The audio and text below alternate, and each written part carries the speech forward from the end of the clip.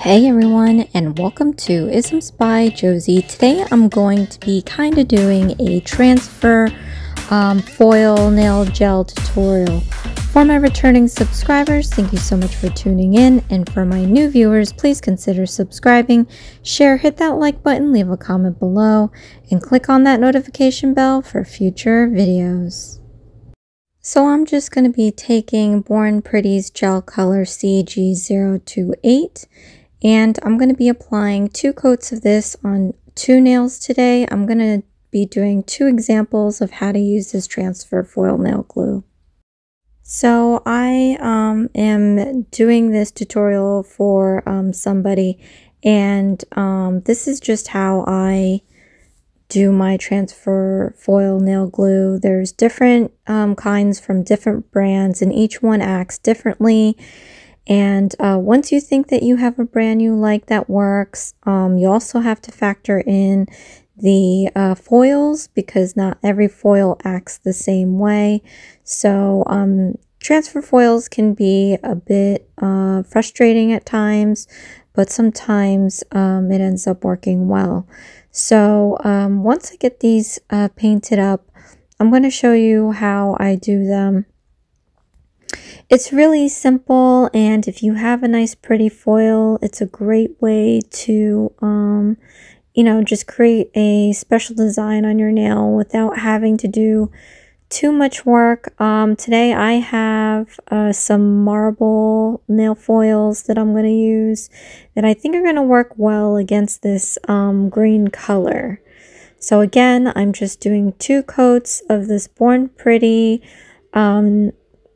color gel CG028. As you guys know, I am an affiliate with Born Pretty, so go check out the description box for my reference link, as well as my 10% discount code. It'll definitely help me out. And I just happen to have a ton of Born Pretty products, and I do like the Born Pretty transfer foil nail gel. I think the first one that I've used was from a cart, and I thought that worked well. But then once I received this transfer foil nail gel from Born Pretty, I felt that it did work better than the Macart one. And again, there's so many brands that make this transfer foil nail gel, so feel free to test others out. If you prefer one brand than this one, then that's fine. But seems like I'm just going to be working with Born Pretty today. Okay, so I don't even know how many passes I've made with this color yet. I think this is the last one. And I'm doing this in real time. Again, I'm doing this video to help a friend out. So I actually didn't speed up anything here today, and I want to be able to hopefully verbally describe what I'm doing in a clear way, because I tend to kind of stumble with my English with my native language when I'm trying to do something serious sometimes. But yeah, I love this color, and it needs 2 coats. I'm a 1 coat person. If there's a gel that takes 1 coat, I think that's the best thing in the world, but most of them take 2, so these took 2. Now, I want to make sure that this nail has no sticky anything, so I want to take some nail cleanser and a lint-free wipe and just make sure I wipe off that sticky layer, because we are going to be using the transfer foil to stick to the nail, and it is sometimes sensitive enough to stick to a sticky layer. So here I am using the transfer foil nail gel, and I am going to do like a French tip on a bias. So I'm going to do this in an angle. And I thought that would be like a really cute way to kind of have part of the tip as the marble foil, and then the rest of the nail as that beautiful green. So I'm just going to take my brush, and normally I tape it up, but I'm not going to go super crazy with this. I'm just trying to show how the transfer foil nail gel works so that they can do this at home. I don't think they're going to be whipping out no special stickers or tape with scissor to make their designs look like this. Transfer foil nail gel could be organic. You don't need to go super straight line with this. So that's why I'm doing 2 nails today. This one's going to be kind of, I'm trying to do this as straight as I can without any tools, because most of us, again, are not going to be whipping out tape and scissors and stuff. So I'm just going to paint up a straight line on a bias going down this nail. And that's pretty much it. And then the other nail, I am going to do like some filigree and see if that works. So like I said, different brand names work differently. Some brand names work better than the others. I honestly only have 2 other brands. I have Makart and Born Pretty. And yes, so now I'm taking my little paw palette and I put some transfer foil nail gel on there so that I can paint up some filigree on my nail. But yeah, so some brands act differently, and some foils act differently. So I'm going to be honest, I did struggle a little bit, especially with the filigree. You know, when it comes to painting up a solid piece of transfer foil nail gel on your nail, it's a lot easier than doing these, you know, detailed lines that I'm doing here, because the foil is trying to stick to it, and the more uneven surfaces, different sizes, you know, the foil, I don't know, it just gets temperamental like that, especially if it's a tiny or thin line. So you'll see the differences. And once you understand how your foil works and how your transfer foil nail gel works, you'll be able to know what you can and cannot do with foils. And actually, I've only used foils about a handful of times, so I kind of know what it can do. This is probably the first time that I'm doing this filigree with the transfer foil nail gel, and I'm going to be attempting to put the foil on there and see what happens. So, but not is all lost in this. If it turns out terrible, there's like ways that you can fix it. And I'll go through that once we cure these nails up and we move on to the next step. While I'm waiting for this to cure, how about you guys comment below your experiences using transfer foil nail gel and any tips or anything that you do when using this stuff. So here's my foil. You want to know that this matte side that doesn't really have the picture is going to be the side that you stick onto the nail. And as you saw, that transfer foil nail gel, when it's cured, is pretty sticky. So it's a good thing that it landed on the wrong side because nothing happened. But again, the matte side is going to lie flat on your nail like this, and you're just going to rub it in that area that you put the transfer foil nail gel on. And I'm using a silicone stick, I guess this is called, I don't know. And I'm just rubbing the foil in there, making sure that it really adheres to that gel. And if you don't have a silicone stick, you can use a number of things. I'm going to show you that you can use an orange stick or aka a cuticle stick. You could also use your own nail to scratch it in, so it's not going to be like, you know, you need special tools. You just need something that's going to help you flatten out this foil onto that section so that it sticks to it. And then we're going to peel it off. Okay, so I'm going to be getting my orange stick and I'm going to be using that. I mean, sometimes I feel like this works better, especially around the edges, because it's a harder stick and then the silicone, and I can really get down and press down and scratch that on. And you can see that it's already coming off from the strip of foil.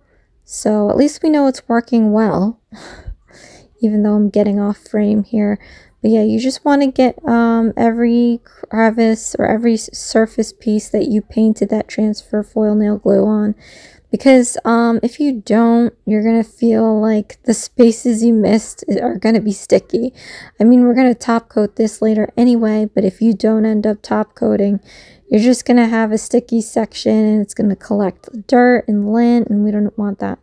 So I pulled off that piece and this will happen. You see, it didn't really quite get to all these spaces, but not to worry, because you can always put the transfer foil onto that space that didn't fill and just keep rubbing it and removing it.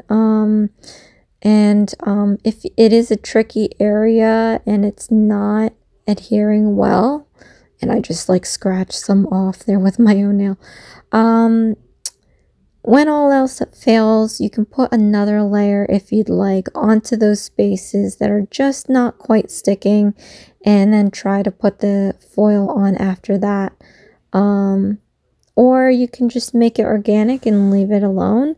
In this case here, I have a French on like a bias, so I'm actually going to be covering some of this stuff, because I'm going to paint a nice line dividing those two spaces. So where it didn't really hit, that's okay, it's going to be covered. So don't fret if it doesn't work out the way that you want it to. You can always fix it. So I'm placing this foil again, matte side down onto the nail, and I'm putting it on that filigree that I did with the transfer foil nail gel. And I'm hoping that it does come out. And as you can see, you can kind of see the filigree coming through because it's pulling off that foil. But when I do remove this though, it didn't take everything and it really didn't look like anything. So that's kind of a learning experience that you'll have to figure out as well. Again, it's not going to always turn out the way that you want it to, but you can always save it. If you want to scrap it all together, you could possibly like just nail cleanse the whole surface and then buff the transfer foil nail glue out. In this case here, I'm going to try to save it. So like I said, I am going to draw lines on there. And you see, because some of the lines that I drew on this nail here are just so skinny that the foil doesn't want to come off and adhere to that skinny line. So yeah, you're going to learn that there's only so much you can do with the transfer foil nail gel.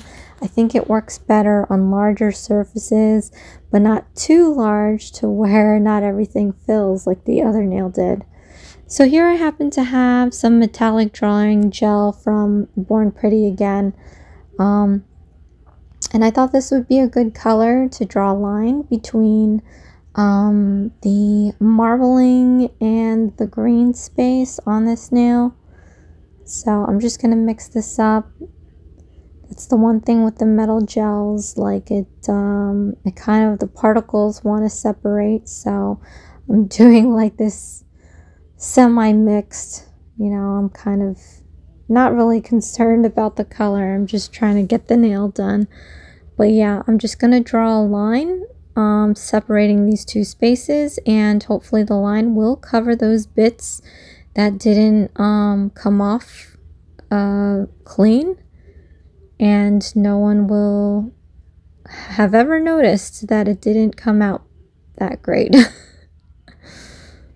So I do like the subtlety of this marble. I didn't know what I was going to do. I was just trying to do an example of how I can do my transfer foil nail glue stuff. And you know, I've used this for other things as well. To be honest, I've put my chrome powders on it when I was frustrated with everything else that wasn't working.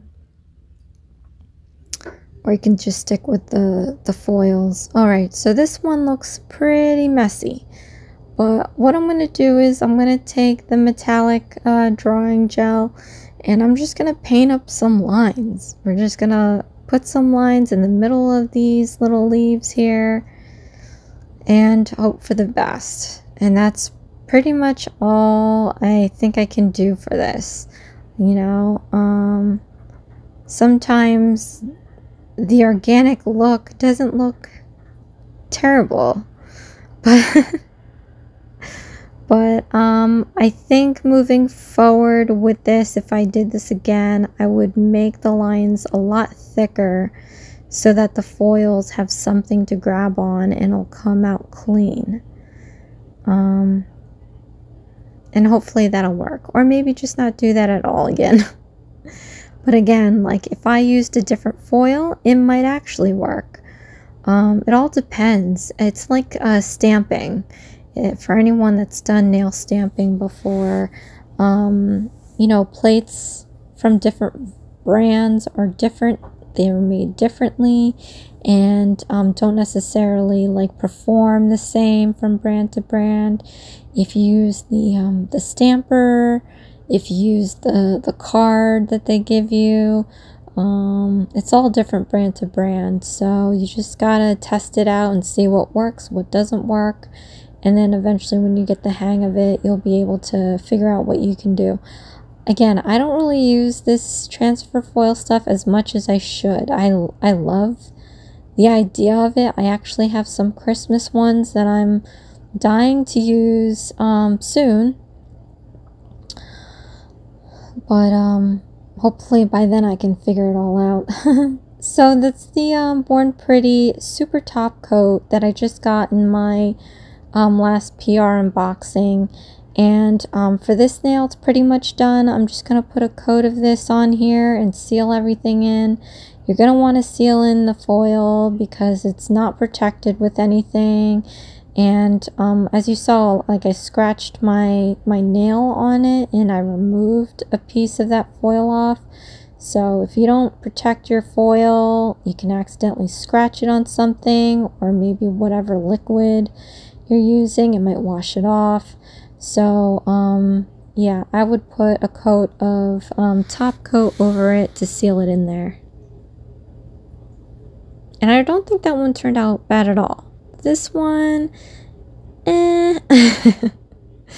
not so much, but I think it's fine. I think, yeah, maybe once the top coat is on there, I think it's gonna look more organic and hopefully work for the nail. But you know, it's fall. The leaves are out of whack. But yeah, so probably not doing that again, or at least again I'll probably have to adjust it, maybe make thicker lines as opposed to skinnier ones. But that's pretty much it, you guys. That's how I do my transfer foils. Again, leave any comments below for your thoughts, feedback, what you do, tips, tricks, anything like that would be helpful. But these are the two nails that I did today. Obviously I'm leaning more towards the French because I'm very proud of my filigree, and my filigree looks like crap in this nail. So, but I hope you enjoyed this video. I hope it's helpful to anyone using these transfer foils. So thank you so much for watching. This is Isms by Josie. Please share, like, and subscribe for future videos. And I'll see you again next time. Thanks. Bye.